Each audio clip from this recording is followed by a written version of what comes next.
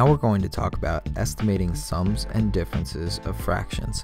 Now when you do this, the first thing you must realize is whether your fraction is close to 0, 1/2, or 1. We're going to use those three benchmarks to help us identify the sum and the difference in a particular problem before actually solving the problem. So let's look at the first number, 9/10. 9/10. So first thing we're going to do is we're going to look at the denominator. We see that it's 10. We have to think to ourselves, what is half of 10? Half of 10 would be 5. So if we had to think where this would land on the number line, we would probably definitely make it go more than half, make it go really close to 1. Not quite 1. So when we round this one, we're going to round it to 1. Okay? If we look at the next problem, 1/8.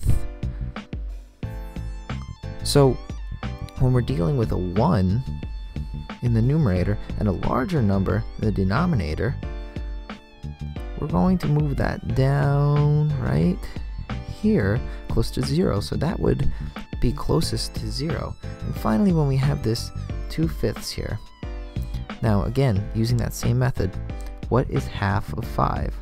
If you're not sure, think of what is half of $5. Half of $5 is $2.50. Is $2.50 close to 2? And it is, so we would estimate that one to 1/2. Okay, so when we're doing that, we're thinking about estimating to either 0, 1/2, or 1. Now let's put that idea to work and estimate a couple problems here. Okay, first we're going to estimate the difference of 15/16 minus 1/8. When we do this, we're going to use the number line below to decide where it should go. So when we look at 15/16, we know that half of 16 is 8, and 15 is way more than 8, so where do you think it would lie on the number line? If you said near the 1, you would be correct. So we're going to put a 1 below it. Let me make that blue so it stands out. Okay, we're going to keep our minus sign, and now we're going to go into the 1/8. Where would 1/8 land?